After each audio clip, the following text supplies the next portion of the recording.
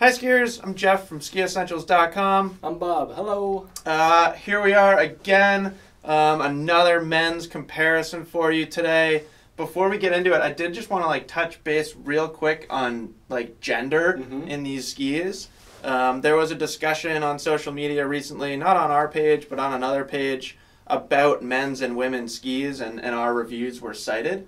Something that I often say is, although from the manufacturer these get the men's title, all of these skis could be skied by a woman, especially an advanced, aggressive, really accomplished female skier. A lot of them will gravitate to these skis. Yeah. So although we put the men's and women's title on these comparisons, keep in mind that, a man can ski, a woman can ski a men's ski, etc., etc., etc. And a lot of these have the female counterpart to them. Yeah. Which is, and I think they're moving towards the trend of making them the exact same, just with a different top sheet. So yeah, or at least more similar than we've seen in, I think most manufacturers are getting away from the shrink it and pink it while making the core super light or something like that. Right. They're building some pretty awesome women's skis too. So just wanted to touch base on that because it was something that came up recently. And then this is an exciting one. This is one that we've never done before, that people have been asking for, and that Bob and I have personally been pretty excited about. Yep. This is all mountain skis, kind of in the mid-80 millimeter range. I think we're ranging from 82 to 87. 87, yeah. I think is the range we're going for here. So pretty cool. And what we did for this is we actually organized it by price. So over manufacturer's suggested retail price. Actually, map, but not what we have listed for. No, or is it? It is. Okay. Yes, what we have them listed for. So I actually excluded MSRP and went straight to what we would call MAP, or minimum advertised price. So yeah, I think it's really cool. There's a huge range in prices up here. We're going to start with a bunch of skis that are $399, move into the $500 range, and then we end up there pretty high. Yeah. So yeah, we'll get right into it. Bob, you want to start us off with this Salomon QST 85? I would love to, Jeff. Really cool ski here. This thing's been around for a couple years, and kind of what sets this apart and puts it on the lower end of the price spectrum is that it's not built the same way as the wider QSTs, and we'll see that with that next K2 as well. But the QST 92 and 99 have a much different build than this. This ends up with just a wood core with basalt and fiberglass in it. And one of the things that sets it apart is its high positive camber. So how they get the performance to bump up is through that camber, and they get really good energy out of this ski. When you pick it up, you'll notice that it's heavier, and that lowering the price on the ski like this, because it's a more simple construction versus the 92 and 99 that have more advanced constructions that are achieving similar stability and performance attributes but at a lighter weight. Right. So when you pick this thing up, it definitely feels a little more substantial, and it does have a pretty stiff flex to it. At 8,500 foot, we're kind of pegging it towards that intermediate to advanced skier. But I had a blast on this thing. Yeah. One of those surprising skis that sticks out, doesn't get a whole lot of press because it's not, the QST 92 or 99 more flagship models, but really just has a good sweet spot, very predictable, has a semi-cap construction, so it's quick. They're able to lighten the swing weight through that semi-cap construction, half sidewall underfoot, so still really good edge grip. But just one of those skis that flies under the radar. It shouldn't. It's a great ski. If you like that feeling of positive camber, looking for something versatile, this is just a great choice. Yeah, really good mogul ski. Yep. Yeah, like you said, it's a lot of fun. It's a surprising ski. Yep. I think this is something that I think I said in some of our past comparisons is skis with just a wood core are often really, really good. Right. It gives them a natural kind of even flex pattern throughout the whole ski. Yeah. It's very intuitive feel. And I think this QST 85 is a great choice. And $399, it's a really good value. Yeah, definitely. You're getting a lot of performance, even though you're not seeing the crazy additive materials like you see in the 92, 99 and up. Still a really good ski, and it would be a great all-mountain ski for a lot of skiers. Yeah, and you won't see it on like a magazine cover. Absolutely not. Like it definitely has, you know, a lot of good positive attributes and like, you know, very few weaknesses. Even at speed, the thing holds pretty well. Yeah. Mostly because of that basalt that they put in there that, you know, makes it a little bit beefier. Yeah. So, no, definitely. Great ski. Yep. And like you said, this next ski kind of follows a similar pattern. This is the K2 Mindbender 85. So basically everything that Bob just said kind of holds true to this ski. So while in the wider Mindbender skis we see that carbon spectral braid in the 90, or the Titanal Y-beam, this doesn't get either of those things. This just uses the K2 Aspen veneer wood core, which is, you know, pretty darn similar to what we saw in that Salomon. It's just a simple wood core. You know, there's fiberglass and stuff like that in there too. But the base of the performance is just coming from a wood core. I do think the Mindbender is a little bit lighter than we saw in the QST. And, you know, along those same lines, I think you're losing a touch of stability in this ski. And you're gaining some quickness and some maneuverability. So still a ski that, you know, you and I can get on and enjoy, like an advanced expert level skier can enjoy it. But I think it's a pretty darn good choice for a beginner intermediate level skier too. Maybe somebody that's been skiing, you know, like an RTM 8.0. Maybe they got an RTM like 5 years ago or so, like kind of an entry level, more focused on groomer ski. This would be a good option for somebody that's looking to kind of get into some more off-piste terrain, softer snow conditions. You know, the thing about the QST and this ski is they use pretty much all the same shaping concepts as the wider models, the more expensive models. So you get a lot of the performance benefits. You know, it's like the trickle-down effect when you've got a bunch of engineers building a bunch of like $800 skis with a ton of technology and a ton of like subtle design elements in them. Even if the construction's not trickling down, oftentimes the shape trickles down into these skis. So you still get a lot of maneuverability. You know, tip and tail rocker, there's some slight early taper. Pretty much everything that we would ever say about a Mindbender ski carries into this. It's just got a simple wood core and it's lightweight and it's a heck of a lot of fun. Right. And then like in comparison to the 90C, which is one of the questions we get asked a lot, you know, that 90C, people will assume it's the higher model, but it does get that carbon spectral braid, which gives it that higher price point, but it doesn't necessarily mean that it's, you know, a stronger ski. You know, this has a more damp feel than that 90C. If you're looking for a lighter ski, I think that C is a good choice. Yeah, something that K2 does in like a lot of their construction is they use a lot of fiberglass and a lot of epoxy, and that gives a ski a very damp feel. There's a bunch of different construction elements that can provide dampness, and that's one of them. You know, there's no metal in this ski, but it still feels damp and pretty smooth. Kind of on the opposite side of the damp spectrum would be this ski. This is the Atomic Vantage 86C. Again, we're seeing, you know, we have this Vantage line, which is a really, you know, all-encompassing line. Everything from wide powder skis to narrower on-trail skis. So the C means that it's got carbon in it and it doesn't have the Titanal mesh. It does have the carbon mesh in here. So, you know, Atomic uses their ProLite technology here to build this ski. So they're removing material, or rather they're never really putting it into the central portion here in the forebody, and then through the tail here. These areas are, you know, very thin.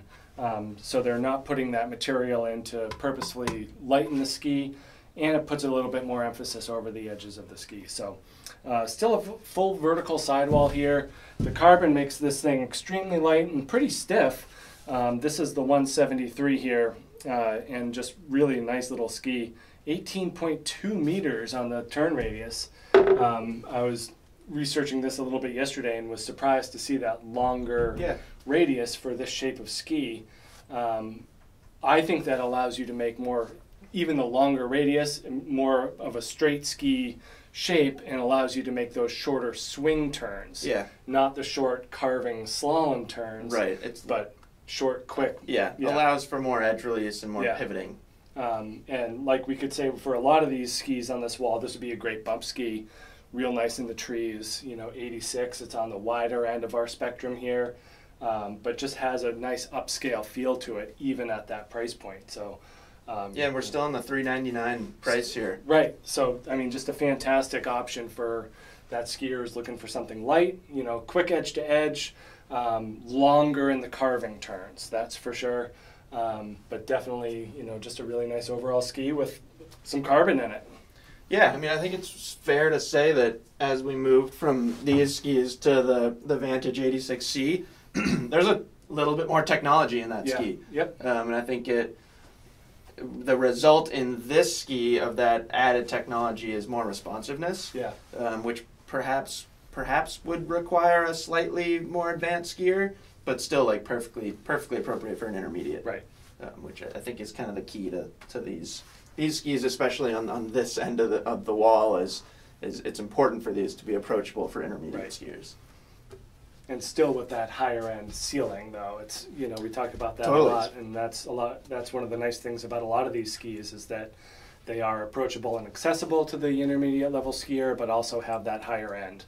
So nice high gear for these skis as well. And this is quite a bit lighter than the first two skis that we looked at. So, you know, lightweight and torsionally stiff from that carbon. So this thing is quite responsive, not quite as damp as those first two skis, but more responsive, a little quicker. Next ski up is the Volkl Bash 86. Feels fitting that I get the first twin tip. I spend a lot of time on twin tips, although you do too, Bob. For different reasons. Yeah, sure. So this is another ski, the last ski that kind of hits that $399 price point. So $400 for a pair of skis is pretty darn cheap these days. But all four of these skis, I think you're getting a lot of value, some pretty darn good performance. This ski being a twin tip, obviously it's a little bit more focused on kind of freestyle, free-ridey, all-mountain skiing. There is, you know, it's a substantial twin tip, unlike, you know, a lot of these skis use tail rocker, but this is really a true twin tip, which is kind of evident in the fact that the recommended mount point is a lot closer to center. But the Bash 86 is a great ski. So this uses Volkl's multi-layer wood core. Volkl uses multi-layer wood cores in like pretty much all their skis, but pretty simple construction, no crazy additives to the ski or anything like that. The way that they build the ski is they're allowing for more flex in the tips and tails. Pretty obvious when you hand flex it, you know, you can see it with the vertical sidewall underfoot and then kind of tapering to cap construction in the tips and tails. There's tip and tail rocker in this ski as well. And there's kind of two applications for a ski like this. This could be a really fun park ski for a, like, just crazy teenager. A dedicated park skier. Yep, it could absolutely be a dedicated park ski, somebody that's not going outside the park really much at all. Great ski. That's pretty much what it was designed for. But it can also be a really fun all-mountain ski, you know, like a more playful intermediate skier. There's a lot of benefits to skis like this. You know, we're going to talk about it with the next ski too, but there's a lot to like and a lot to enjoy about a relatively lightweight, kind of soft flexing twin tip. You're not getting like the most edge grip out of this ski, but it can still handle groomers. You know, you can still lay over some carving turns on groomers. I think this is, of course, they don't list the turn radius, but it's not a particularly small turn radius, if I recall. No. So you can still, you know, make some bigger turns, let the ski run, get up to some speed.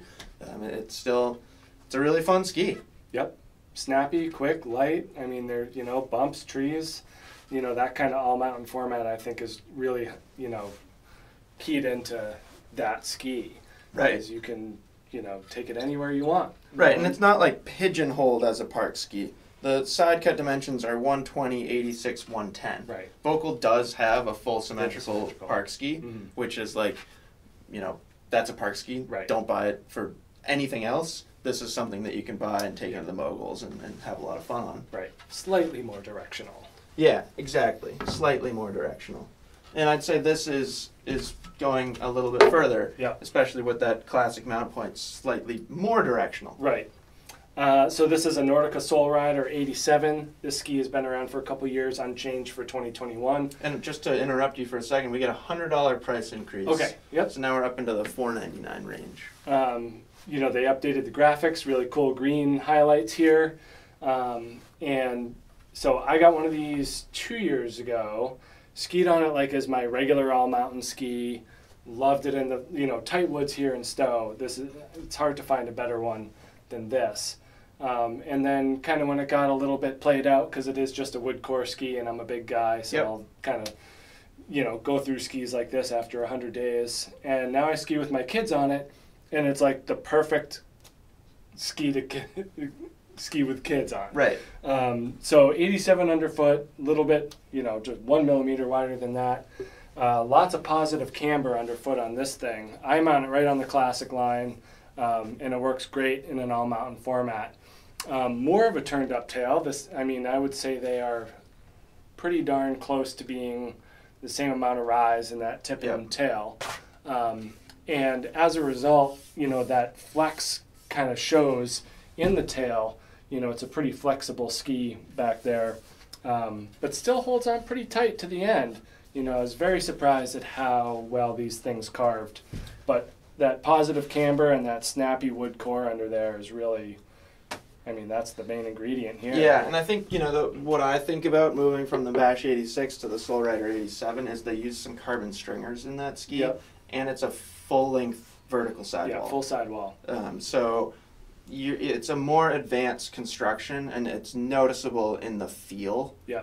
Like you said, you're impressed by their edge grip. That's something that I've just I'm continually fascinated by the amount of edge grip that Nordica puts into their Soul Rider skis, and it's another testament of like how good a ski can be without metal. Yep. In this case, there is carbon in there, but yeah, really good ski, and it's very interesting that like both of us own a pair, and both of us really enjoy them, but what we do with them is drastically different. Yep. Mine is center mounted. Mine is my 100% dedicated park ski. Yep. In fact, I don't even ski it that much, but on the off chance that I enter a competition still, that's the ski I use. Or like a lot of you will cringe at this, but if I'm going to go hit like an urban rail or something, that's the ski that I use. And it just, it's just testament to its versatility. You know, it's mine. If I put a picture up of my ski quiver, mine is my park ski.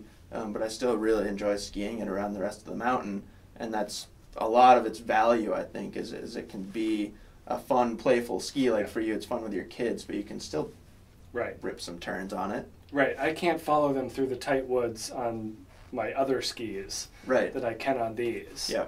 And on the off chance that we're in the park and I hit a jump, I do notice that they are much more balanced and much easier to, you know, land off those jumps than, you know, stiffer skis with metal. So, you know, even for not a park skier like myself to be on something like this in the air, you can tell a difference and why it's good in that application. Yeah, really fun ski. I think I think the Soul Rider collection, it's got like a kind of a cult following. Yeah. I think it's safe to say that it also gets a little bit overlooked because of the popularity of the Enforcer line. Right. You know, when people think of Nordica skis, they generally think Enforcers, but Soul Riders have been around in the same build and the same shape for like 5 years now, and they just keep making them because people like me just keep enjoying skiing. Right. I mean, skiing's fun, and those are fun skis, so there's nothing... It's a simple recipe, but it's proven, and yeah, it's really cool. Next up, I would say this is... If that's a simple recipe, this is a much more complex recipe. Yeah. This is the new Dynastar M-Pro 84. So Dynastar has a brand new line of M-Pro and M-Free skis, and M-Tour as well. Really, really cool. We've talked about the M-Pro. I think we had both the 90 and the 99 in 2 comparisons so far. And it's a little bit of that same trickle-down effect. You know, this ski doesn't get all the construction elements as those wider skis, but like we were saying about a few of the skis that we started with, the shaping concept trickles down, and then they kind of tweak the construction to make it more appropriate for what this ski is designed for. So probably the most noticeable thing about this ski is the tip shape. A lot of rocker up in the tip and quite a lot of early taper as well. I think you get a little bit less in this 84 than the 90 and the 99. Like the 90 and the 99 really have, it's like you don't get that right there. Yeah. There's a little bit more of a noticeable wide point that's further up the ski in this 84. But there's still a lot of early taper up there. I mean, I think among this wall it's the most. But then in the tail, less rocker, less early taper. It's designed to kind of hold the turn a little more back there. And I think with this ski, you know, we're still in the $499 price, just like the Soul Rider. But in terms of directional all-mountain performance, we've made a step up from anything else that we've talked about so far, and especially in terms of versatility. Yeah. So if you're like intermediate, approaching advanced, maybe you're a lighter weight advanced skier or a less aggressive advanced skier, and you want something that's fun on groomers, fun in moguls, that you can take like anywhere on the mountain pretty much without feeling out of place or kind of catchy and like twitchy, this is a really, really good choice. Yeah. No metal in this ski, so in the water models we get that Titanal rocket frame, which is like one of my favorite terms right now. This ski uses Diago fiber, so kind of like, you know, cross-hatching fibers like we're seeing a lot of companies use, and that does provide a lot of torsional stiffness, and they get a much lighter weight than those metal M-Pros. So pretty darn cool ski. I think you could even use this as a touring ski, and a skin would hold pretty darn nicely on that tail too, with the little swallowtail shape. Swallowtail. Exactly. So really good ski, and yeah, you know, lightweight, maneuverable, but still holds a pretty darn good edge. And this thing is taking the spot of the Legend X84, and for most of the ski, it still holds true with that quickness.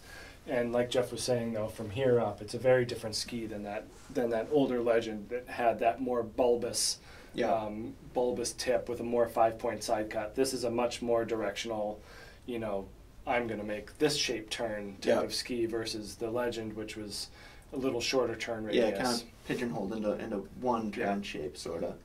But really, you know, a nice evolution from that Legend series to this. Yeah, and all of them, and the 84 as well. Very quick. Yeah, and like I think, you know, with this category in general, I think, and especially skis to the left here, like don't overlook this just because it's not the 90 or the 99. It's still a really, really good ski. Yep. So next up is the Nordica Navigator 85, second Nordica.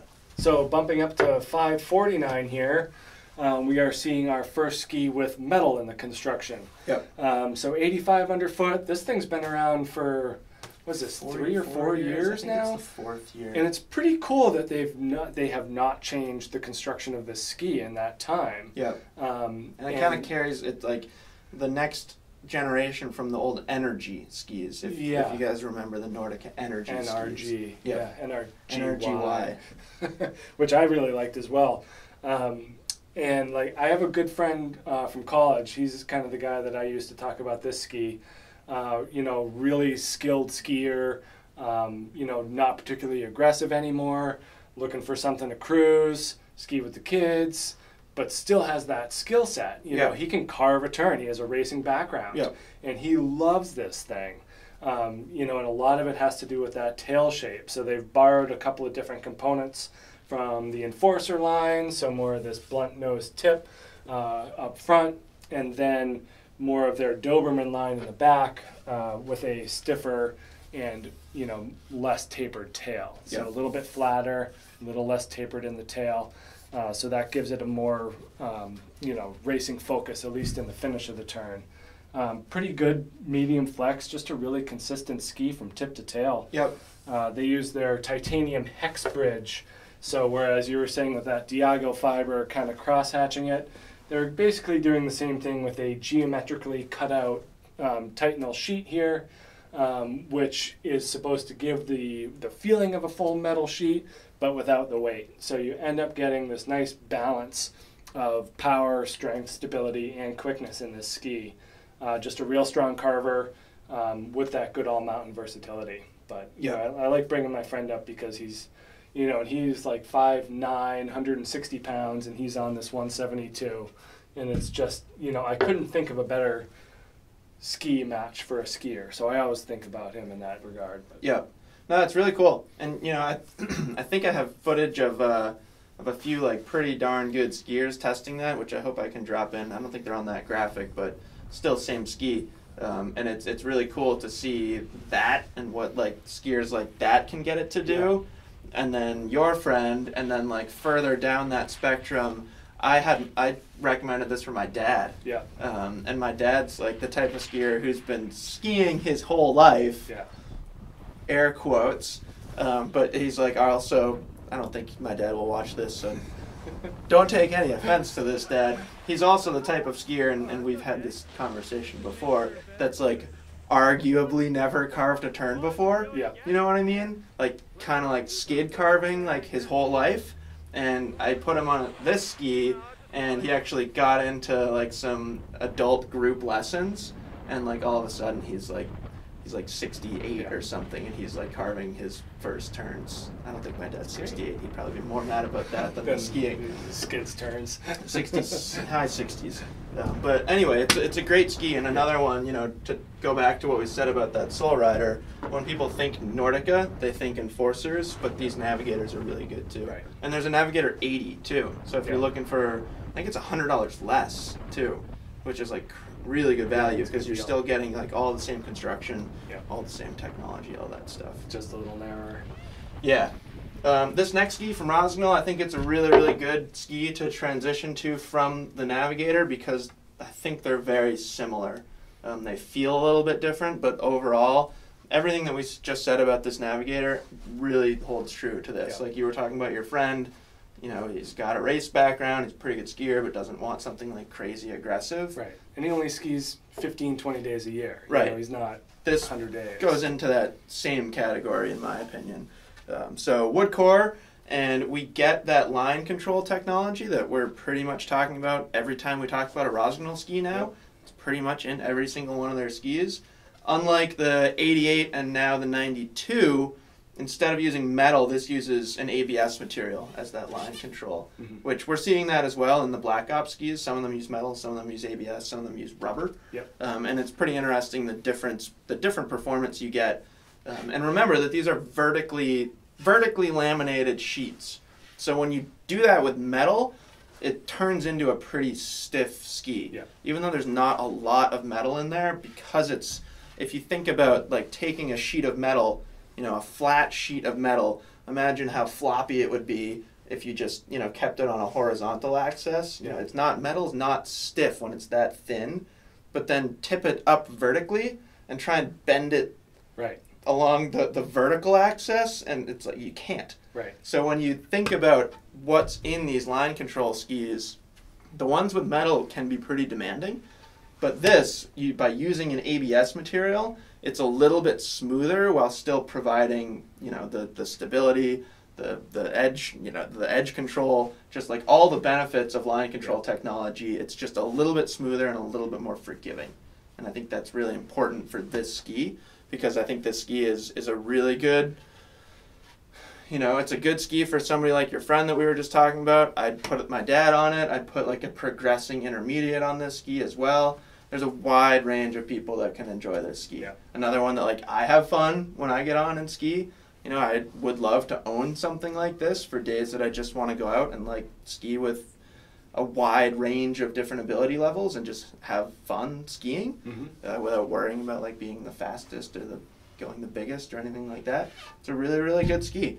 And I think Rossignol, you know, the Experience line's been around for a while. This width has been around for a while. This new version's easily the best they've ever done. Yeah. You know, you get a lot of versatility out of the tip shape, very similar to what we said about that Navigator. And like the other Experience skis, we're seeing a shorter relative turn radius. Yeah. I think this one's a 15 in a 176. So that's, like, bordering on I'm pretty sure you're right. I'll put it up. I'll flash a graphic up. But yeah, they do get shorter turn. Oh yeah, 15. 15. So, like, you know, that in a 176, that's pretty short. So you're going to be making some clean round turns. I remember testing this and a Kastle MX-84 back to back. Yeah. and thinking, wow, this is a very similar overall feel to that Kastle in terms of the roundness of the turn shape and the energy out of the turn. And for comparison, this is 15.5. Okay. So we're in the same boat here. Yeah. And obviously we're looking at a less expensive ski than the Kastle. What is this one you have down here? It's I think we just moved up to $599. Yeah. So we had a $50 price jump from the Navigator into the Experience. So, definitely has that higher end feel to it. Yeah. Which I was really impressed, especially when you get on something like that Kastle and then, comparing it to that. Yeah. Is a pretty interesting comparison. And a good mogul ski as well. Yep. Which, I hope I don't sound like a broken record, because literally everything we've talked about so far is a good mogul ski. Well, we get a lot of questions about that. What's good in the bumps? And this is a good range for it. This is kind of the bump category until we end things down there, and then it turns into a slightly different conversation. Also a little stiff for the bumps, but still the right shape. Depends on your ability. It can be a really good bump ski. This is a Blizzard Brahma 82, and I kind of personally wish that more companies would take this approach in their kind of main freeride skis and going down one more width. Yeah. That's my personal wish. Yeah, they're kind of the first to do it, sort of. Yeah. So you're not seeing, an Enforcer 82. You're not seeing like a Kendo 82. Yep. We'll get to this Kanjo. It's just not quite the same thing. This is, a twin construction from the Brahma of last year. Yep. This does not get the True Blend, the new core construction that's found in the Brahma 88 and the Bonafide 97. So this is the same, wood core, stiff wood core, 2 sheets of metal, and as the Brahma of old. Really just a nice solid ski right here. Yeah. Incredibly stiff and stable and damp. Uses that, rocker profile that's, a little flatter than most. Pretty flat tail, just really, really subtle in the rocker. I mean, it's, minuscule, but it is there. And then just, pretty minimal taper in the front, really meant for that directional on-trail skiing. Really quick edge to edge and just incredibly stable and solid. So yeah, really, I mean, just hands down the most powerful ski that we've talked about so far, and a really, really good choice. If we almost could have put it in the front side comparison. Right. It's pretty darn close to like that Nordica Doberman Spitfire 80. Right. In the sense that they're 2 millimeters apart in waist width, and they both use 2 sheets of metal. This shape is a little bit more versatile. And so the rocker is very different. The rocker is pretty different too. Yeah, exactly. So you get, you still get like really high levels of carving performance, a powerful, aggressive on-trail feel, but a little bit more versatility. Yeah. And mount it with there's no system binding on here. I think you could draw a lot of comparisons to the Disruption 82 there, just in terms of how powerful they are and their waist width. But by not having a binding plate, it's a flat ski, lower center of gravity, you're going to have more balance. Yeah. And it just makes it that much better in moguls, and when the snow gets a little chunky and variable, the Brahma 82 is really good. I know a lot of our customers, or a lot of our followers and audience have ended up with this ski and have been really, really happy with it. Yeah, and it's not just a good, that one ski that you could use, but this is a great complementary ski if you already have that 100 or more ski. This would be that front side counterpart to that. Yeah, it still has that more free ride build to it. Yeah, really, really cool ski. I actually really like the new blue graphic too. Yeah, it fits. They did a really good job. Next up is the Volkl Kanjo 84. And when you pick that up after the... Oh yeah, quite a bit different. It's quite a bit different. And if you go back to Bob's favorite thing, Skiessentials, that just is unbelievably damp sounding, where this is a little more pingy. Yeah. Basically because of its build. This is a little lighter. You don't get 2 sheets of metal in this ski. You do get a little bit of metal underfoot, And I'll say before I like dive too deep into this ski is the Kanjo's been around for a few years now, but this is a new version of the Kanjo. And basically what they've done is they've taken the Titanal frame that we're going to talk about in the Deacon 84 down there, you know, same thing that we saw in the M5 Mantra, Kendo 88, a lot of their skis now. But in this, it's glass.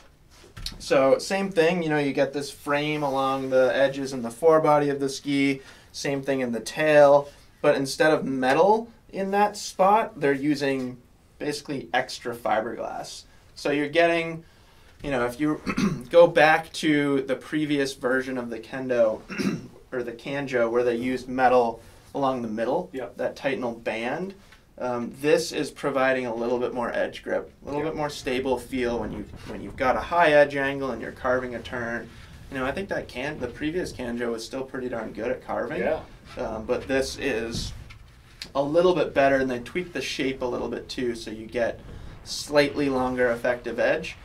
So it increased its carving ability, but still retained what I loved about that old Kendo. It was like 3 years ago or 4 years ago that we tested that ski for the first time, but I have like vivid memories of that ski day, and I just had so much fun skiing that Kendo. It's Kanjo. I keep saying Kendo. I know, it's tough. It's tough. Anyways, they're light on your feet. You know, they're snappy. They're energetic. They're super quick, but then they're still pretty darn strong too. I think there's probably a benefit to me being like 150 pounds. It's like I'm not asking too much of the ski. I don't know if you get on the Kanjo 84 and don't find the same stability, but a lighter weight skier like myself is going to have a blast on this ski because it's got all the edge grip that somebody like me could need, but then it's like super quick and agile and really fun in moguls. Like I really like this ski, and I think they did a really good job with the new version, kind of bringing in some of the construction elements from their other skis. But it's not like dumbed down. No, not at all. Like it makes sense. I mean, they use the glass frame in I think the Deacon 80 is almost a more fair comparison because that uses the glass frame but in a more on-trail shape. Yeah. You know, this is a very similar build but in that more all-mountain shape. Right. And you know, like Volkl's got 3 skis within 2 millimeters of each other just on this wall, and I think most notably that Deacon 84 is the same width. That's got more on-trail strength, more like high-speed carving performance. This is more agile and more playful. Yep. So it's really nice that they give you two options in the 84 waist width or the mid-80 category, and they have their own benefits and purposes, which is great. Yeah, and I think that this frame build works better for this width than that band. Yeah. You know, and it was interesting because they used that Titanal band technology on the 115 millimeter confession. Yeah. So it just didn't quite make sense that they're using the same build on an 84 as a 115. Right. And I think that this is better for, you know, because this is going to be on trail more. Right. And that's where the frame is a little bit better. Right. This is the Headcore 87, and this is a new ski for adults this year. Their 87 was kind of their tweener ski last year, and they've brought it into the adult version. And same build as the rest of the cores, just in that narrower shape. They also have made it more on-trail appropriate in terms of the taper and the rocker, so that you know, it's not as rockered as the wider skis. Certainly more useful on the groomers. Wood core with graphene, choroid, and carbon in it, like we see with the other cores. And these things are just impossibly stiff and light for what they are. Yeah. Incredibly quick, and you know, just a great carving ski. Like I'm pretty psyched to get on these this year, and you know, see what they can do around here. I think this is just a great East Coast all mountain ski, you know, for a wide variety of skiers. Yeah, I mean, it's that same core recipe, but it's obviously, it's the quickest edge to edge, which has a couple benefits. That groomer benefit, and then I also think it's the best core in moguls. Yep. You know, again, not to sound like a broken record, but like that shape specifically and the fact that it's relatively lightweight and pretty stiff and supportive too, it just all adds up to a really, really good mogul ski. And yeah, I think it's a fantastic East Coast ski. Yeah. You know, for somebody, maybe here in Stowe we get a little too much snow for it to be like a daily driver. But I could see, like, I grew up in Maine where they get like 100 less inches per year. Be like a really good Sugarloaf ski. Right. It's got all the edge grip you need for like ripping down narrow gauge, and then you could just go play around in bumps on Bubble Cuffer and all that kind of stuff. That brings back memories. Right, one of the best trail names ever. But yeah, I think it's a really good ski. I am excited to see, like you were kind of saying about this Brahma 82, I'm excited to see the core construction and style trickle down into a narrower ski. Right. You know, and that almost leaves room for like the Core 82. You know, it's like that's kind of where I would like to see things go. You know, it's late October now, so we don't really have a good idea on that next year's stuff quite yet. But definitely seems like they're trying to take, you know, a proven build and play around with shape, which is great. And just a quick note on price: we've moved into a $649 category, starting with, I'll check my notes. Starting with that Core 87 is we're now in a $649 category. What was the Kanjo? Kanjo's still in that $599 range. So we were sticking in $599 for 3 skis there, from Experience 84 through Kanjo 84. Yeah. Which kind of makes sense, and it's 3 really interesting skis to share a price point, and 3 quite different feels and different applications. So next up is the Elan Wingman 86 CTI, still in the $649 price point range. This is a great ski. I really like these skis. I really like pretty much what Elan is doing across the board right now. I think their amphibio technology is pretty cool, and it definitely works. You know, it is. Some people don't like the idea of having a right and left ski and like a little bit more to think about, but it does work. They're pretty darn cool. I would put this ski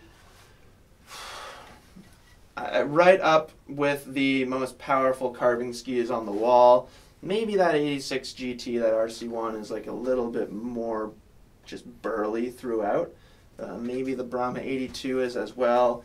But this is a really, really, really strong carving ski. So that amphibio technology, they're using more camber along the inside edge, more rocker along the outside edge. So let's talk about the inside edge, because that's kind of the important thing with these skis. You get a really interestingly shaped sheet of metal along the inside edge. It's full width underfoot, and then kind of tapers to this portion right here, and then juts out in a little triangle right there in the tip, and then fairly same thing in the tail without that extra triangle. So basically, when you're on edge, you know, when you're in a carving turn with a high edge angle, you can really stand on that outside ski.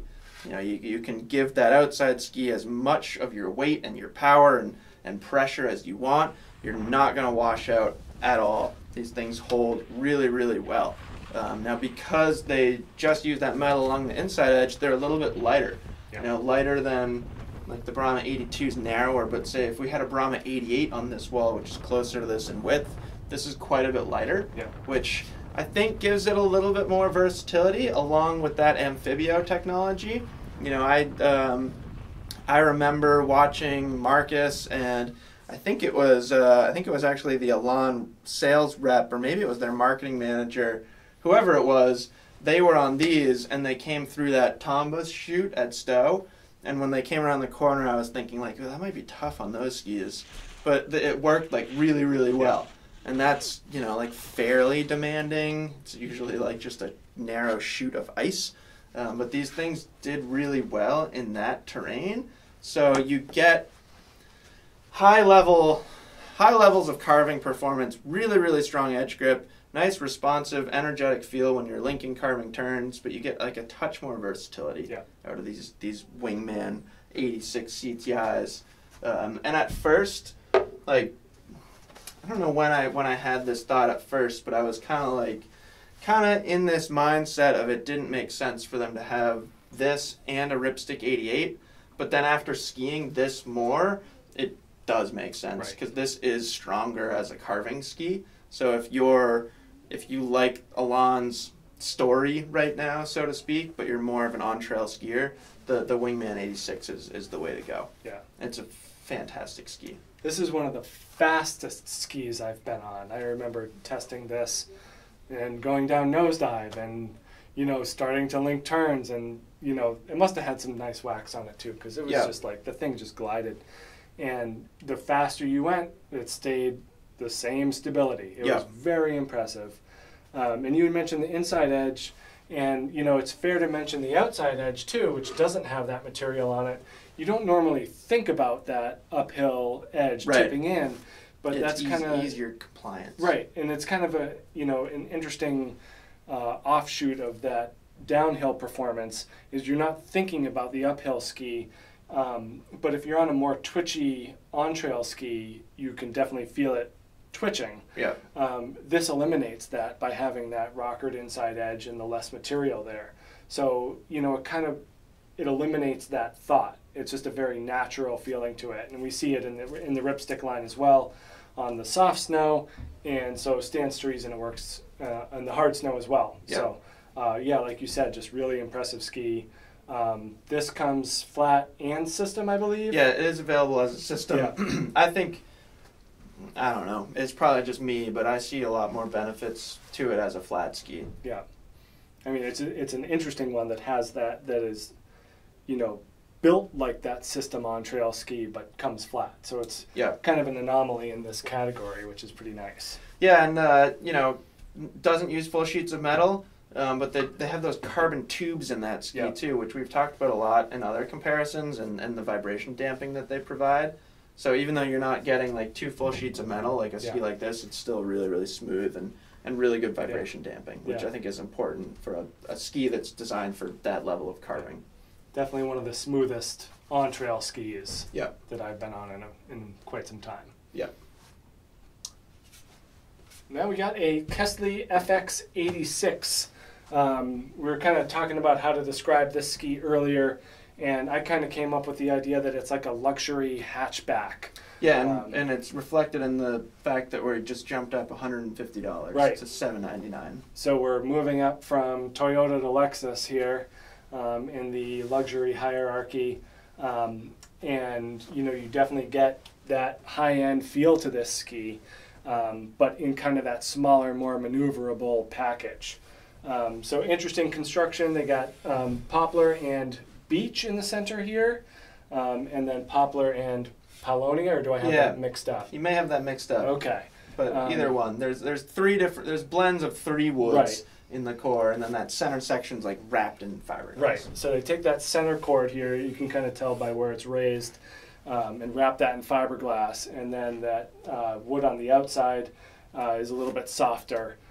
So it's kind of the opposite in terms of build to the frame technology, where they're putting more emphasis on the outside of the ski, and they're channeling it into the middle. So it's going to give it more of a damp feel, especially in that longitudinal flex. Using their hollow tech, that definitely keeps this thing, you know, light in the front, and, you know, pretty good flex overall to this ski. Definitely stiffer in the tail than the tip, and I kind of would point to that Navigator as kind of that similar overall feel, where it's a little more free-ridey from here up and a little bit more race-like from midfoot back. In fact, the tails are exceptionally similar. Right. This FX86 is a 169, 13.9 meter turn radius. Super quick. So again, that short turn radius, thing's pretty quick. That's kind of what led me to that hatchback analogy, where it's, you know, smaller but still capable, and with that really high-end feel. Yeah. You know, and even I think I skied the longer length, so 177 perhaps, and you know, just incredibly quick edge to edge. Yeah.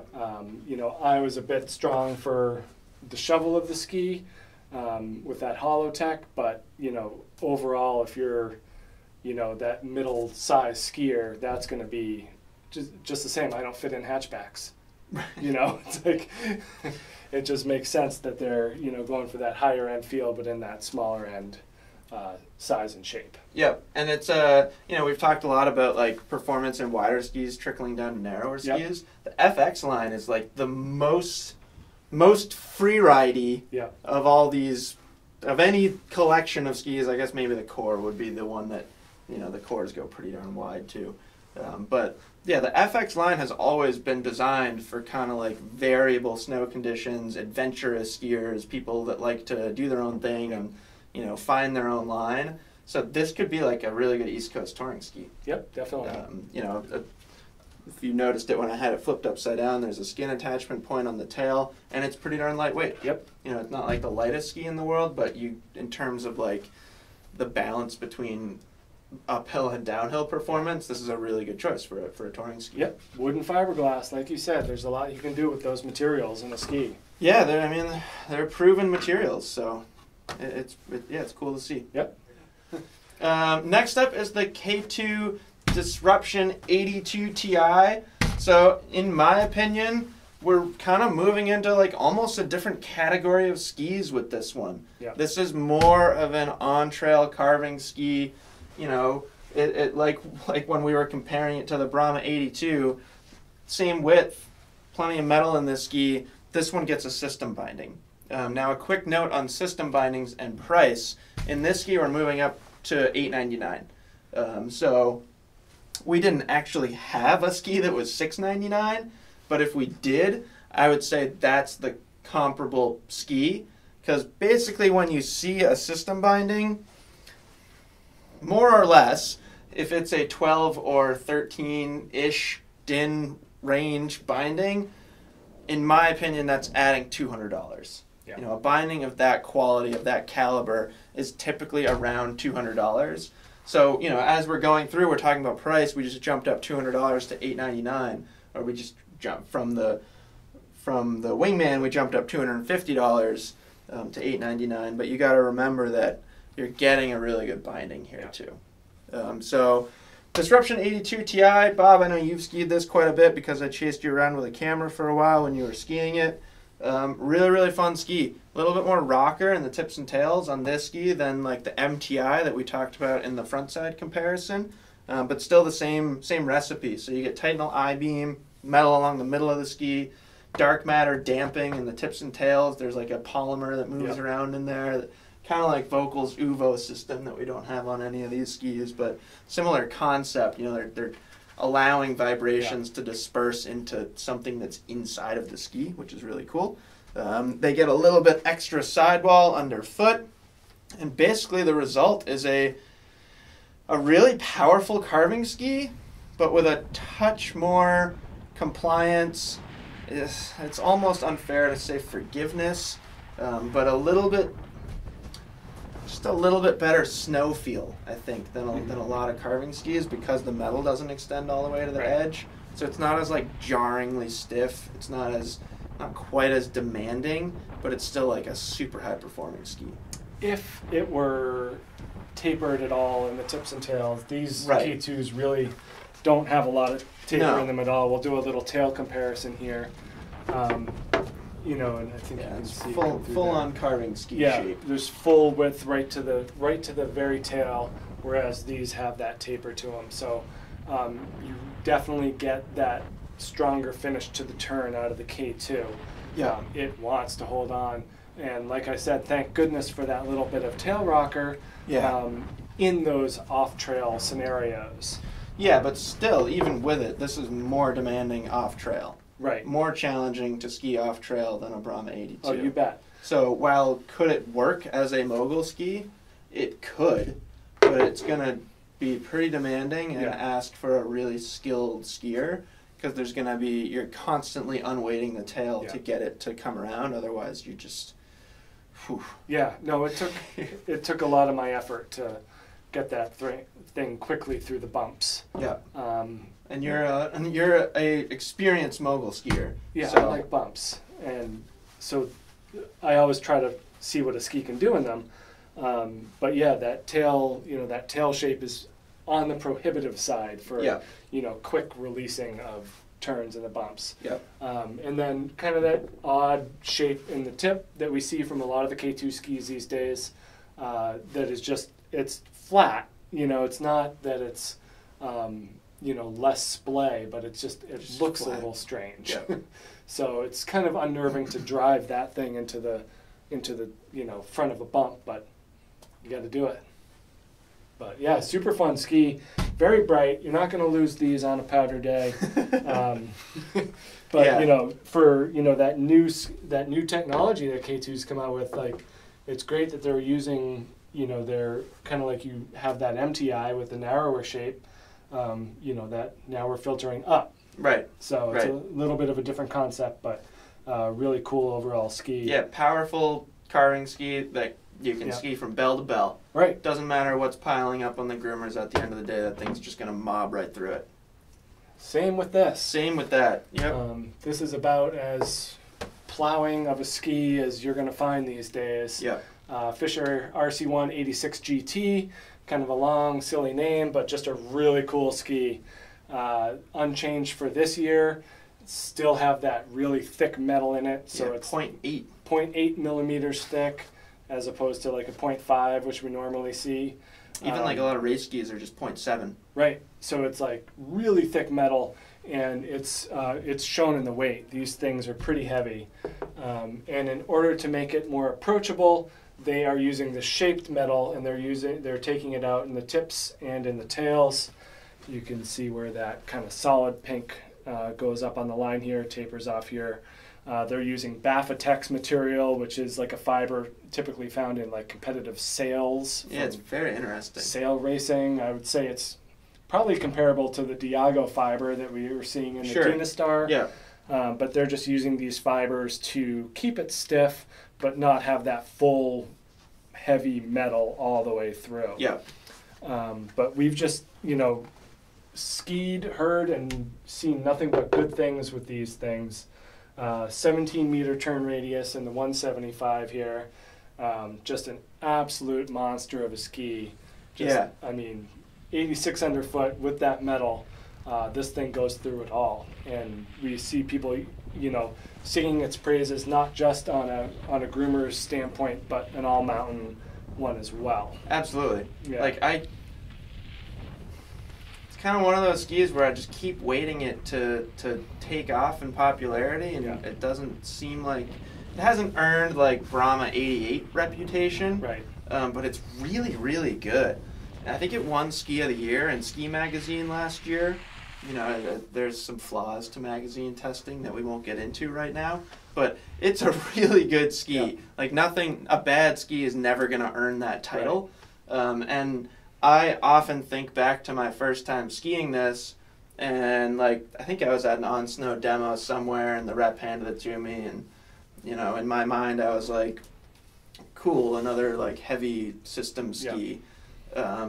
But it's more playful than you'd expect. Like I just have fond memories of being on that ski in a number of different situations now, because I've skied it quite a bit now, and just railing turns, but then like throwing some quick slashes in. Mm-hmm. That it'll do that because of that Bafatex and the way that they shape the tips and tails. So it's heavy, it's demanding, it's a stiff, powerful ski, but there's like a little bit of fun factor to it. Which I think is really cool. And then this has an 82, which has the thinner metal in it. And a 78 too, yeah. And a 78. And I believe this one also comes flat for this year as well as the system. Yep. You know, this is the Fischer Tyrolia, 12-din system binding, which is, again, like you said, give or take $200 to the ski. And, you know, obviously matches the performance and the color of the ski really well. Yeah, and I think, I mean, for this style ski and this width and this purpose, I like this system because it's a touch lower. Like the stand height's not crazy, which I think I don't know. There's varying opinions on stuff like this, but I personally, when we're up into the 86 width range, I don't really feel like I need any extra rise off the ski. Mm-hmm. You know, you got plenty of edge there. I'm not really worried about booting out. I don't really feel like I need extra leverage, so I value like a lower center of gravity And I've skied this with the system binding, and it skis great. Yeah. Yeah, just I mean, glad to see this thing back unchanged. You know, has that same solid thumb category. You can hear that binding, but the rest of the ski is really nice. It's heavy. I could feel that in my feet. Yeah. And this is another ski. I mean, I think these 3 skis in a row, starting with that K2 Disruption, now ending with the Salomon S-Force, they're all $8.99. They're all similar width ranges, and they're all pretty darn powerful, aggressive carving skis. Mm-hmm. This might be the most aggressive of that group. Yeah. You got 2 sheets of metal in here. You know, it's not as thick as in the RC One 86 GT, but if we were to do, you know, let's do another quick tail comparison with the Fischer. You know, this is a flat, squared off tail. It looks like a race ski tail up here. In fact, the whole build of this ski looks and feels like a race ski. It just happens to be 84 millimeters underfoot. So it'll like mob, like we were saying about the Disruption and this. You know, talk about a bell-to-bell carving ski. This thing is just fantastic because it doesn't care what you're putting in front of it. 2 sheets of metal. I think something that's really cool about this ski is Salomon uses what they call edge amplifier, which kind of similar to what we're going to look at in the next ski. And something that Volkl actually does a lot of is integrating the binding into the build of the ski. So there's kind of like wings on this ski that the binding then slides into. And it really does, I think it gives you more direct power transfer and just a really, really strong, stable feel. This thing, it's the real deal. This thing is no joke. You know, it's wide, it's heavy, it's stiff. That tail is not going to release easily. Right. But if you're looking for just, if you want to like turn heads, you know, if you want to ski like at Stowe, it would be lift line. Yeah. But like, you know, your favorite steep groomed run under the chairlift and just rip some turns and make everybody say, "Who the heck is that?" Right. This is a great ski for that. I mean, deep trenches on this thing. It just moves a lot of snow. For a carving ski. Yeah, Bob, I know you know before we started, you were kind of singing its praise, and it's a great ski. Yeah, definitely. Similar experience on this as I had on this Wingman, where you just kind of drop in and you start to let it run, and then you kind of find, you know, normally you're kind of trying to find where the radius is and go from there.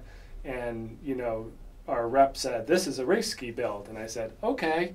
And then started going, and I'm like, wow, he was right. Yeah. This is a race ski build. Before you know it, you're going 55 miles an hour thinking, like, I should probably slow down. Yeah, but it doesn't feel like 55. You know, that's the cool thing about skis like this. Stable, confidence inspiring. Just Yeah, no speed limit. You can just go as fast as you want. Yep. Next up, we got a Volkl Deacon 84. So we've kind of danced around this ski a little bit. And we just moved up $100 to $100? $9.99. Just a dollar shy of $1,000 for this setup here. Keep that dollar in your piggy bank. So we've kind of danced around this ski. A lot of cool stuff from this in this build from last year. It's unchanged. We get a binding update. Update, I guess, the new marker Griffin. It's a little lower. And on that low ride plate as opposed to the older ones, which were higher. But Titanal frame, and still have a 3D ridge. So as opposed, where Kastle here has, you know, that ridge in the middle, but this also has the metal frame around the front and in the back. So the ridge and the frame. So they've really taken all of their technologies and smashed them into this one ski. It is really cool. I mean, we did a full review of that ski, and we talked a lot about the blending of different construction elements, and they basically took like everything good about the different constructions that they've used over the past like 5 or 6 years, and then put them all into the Deacon 84. Right.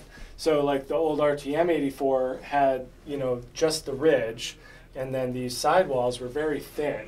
So now we have like that full sidewall thanks to the frame, and that's giving these on-trail carvers, you know, more confidence, I would say, in terms of that strength and power. Also the 3D radius side cut on these. which, you know, really in this format allows you to make lots of different turn shapes. Yeah. All in a pure carve. So again, no speed limit when you want to open this thing up. You know that the radius underfoot is pretty long, and then you just shorten it up if you want, and you can carve slalom turns on this thing. Yeah. So really interesting technology going into this. And then, like you said, with the bindings, I think can't really slide it off here all the way, but you know, this plate is built into the ski. So these rails along the side of the ski here are built in and hold that binding in there. So every bit of movement that you put into this binding gets translated really directly to the ski, which is pretty unique in the system world, as opposed to something like this where the plate is drilled onto the ski and then the binding slides onto the track. Which is not bad. Nope. You know, like that's how race skis are done, basically. Right. But really cool to kind of see some innovative designs in how bindings are put onto skis. Yeah. But we just see a lot of good skiers on these around here. Yeah. And it's, you know, an interesting comparison to the Kanjo 84, you know, glass frame versus Titanal frame, more on-trail shape versus the more free-ridey filtered down from Mantra and Kendo. You know, this is definitely filtering up from, you know, their more Deacon and race-oriented skis. And there are some similarities between them too. Like I think they both have a very responsive, energetic feel. I think that's kind of coming from the similarities that they share in construction and overall build. But yeah, they do have different personalities. But like you said, they have two skis that are 84 underfoot, and they just behave, you know, quite differently. And you know, good to have the metal in the Deacon here. So last ski that we're going to talk about, you know, we're going least expensive to most expensive. We just kind of shot off the map with this ski and hit a $1,250 price point. That's crazy. But it's a Stockli, and you know, we've had this conversation about Stockli quite a bit in the past. Is, you know, what ski did we use first? Where were we in the? This was 600. So this is like a perfect example of a conversation that we've had in the past. These two skis are quite similar. The Laser AR is 83 underfoot. The Brahma is 82 underfoot. They both use metal. They're both designed for like versatile carving. Is the Stockli twice as good as the Blizzard? Right. Objectively, no. No. Right. No. They're this is a great ski. But if you have like unlimited disposable income, is it a little bit better? I think you can find some benefits to it. You know, it at least has a feel that's all Stockli. You know, you get pretty much limitless performance on Stockli skis, and then they have generally a smoother feel than a lot of skis. But really cool ski. You know, they some trickle down construction from their race skis. You know, you have full vertical sidewalls, sandwich construction. There's metal in these skis. Like we talked about in the front side comparison, there's a slit in the metal in the forebody of the ski that's basically allowing a little bit less torsional stiffness, more twisting up here. And actually, I'm surprised how much I was able to do that. And that's designed to get the ski to enter a turn more easily, more fluidly. It's got a more natural feel, just unbelievably intuitive. But then you get, you know, all the performance benefits of metal and a flat-ish tail, and quite stiff down there in the tail. So it's going to hold an edge really, really well. I would say its shape is like a little bit less versatile if we did another quick tail comparison to the Brahma. But generally, skiers that are choosing a ski like the Laser AR and they're shelling out $1,250, generally that's a skier that is okay with that. Yeah. You know, you're probably a pretty accomplished skier. You really care about ski performance and particular aspects of what you're going to do. So you're likely pretty comfortable that if you're going to take this into moguls, you'll have to unweight the tail a little bit more skier input. But yeah, just like unbelievably smooth on trail feel. Yeah. I'd give it the title of the smoothest ski on this wall. It's not the stiffest, I don't think, in longitudinal stiffness. Yeah. But it's right up there among the best edge grip, and I think it's, if you were to give it a superlative, it's the smoothest. Yeah. And we've talked about it before with these other Stocklis and the Stone Riders in specific, that they are more flexible and you're able to access more of that side cut. Yep. At different speeds. Whereas, you know, a Brahma, you got to get going pretty quick, or something like this. Yeah, or even like that 86 GT, like right. you got to go pretty fast on that thing Yep. if you want to manipulate carving turn right. shape. Yeah, you can access a lot of this side cut. Yeah, really, really cool ski. Bob and I are we were having fun with it before we started. You could have 3 of these Yeah. for one of those. For one laser AR, Yeah. but you know, drastically different animals when we look at anything in the $400 range down Yeah. here, when getting up into the $1,250 Yeah. range. But it's cool to see the whole view of the spectrum with, you know, the price and the construction, and obviously this one's going to end up on this side of the wall. On the high side. Yep. So that's it. Hopefully you guys enjoyed this. This was the first time doing a kind of mid-80 all-mountain ski comparison, and I had a lot of fun with it. Yeah. I really like all these skis, and I think what's cool about this video is these skis, like you said about something over here, you're not going to see it on a magazine cover. Right. Maybe with like the exception of some of those skis down the end. Like we saw the RC One 86 GT on magazine covers last year. This is something that you could see pop up on like a boutique-y magazine cover. But other than that, these skis kind of fly under the radar, and they're all really, really good. Yeah. So, you know, if you're looking for a resort all-mountain ski, don't feel like you have to go 90 plus. There's a lot of benefits to some of these skis. Yeah, definitely. Next up, we're going to do some women's ski comparisons. And then after that, Bob, we don't have too much left. We're going to do twin tips. We're going to do probably some like touring skis as well. And then maybe we'll get up into powder skis. And then we've got one important category left that I'm sure you guys are waiting for, is the mid-90 all-mountain ski, where we'll bring in M5 Mantras and Bonafide 97s and some heavy hitters in the all-mountain ski world. So until then, let us know if you have any questions. We'll be back this Friday with Top 5 Friday, and you may see another video in between now and then.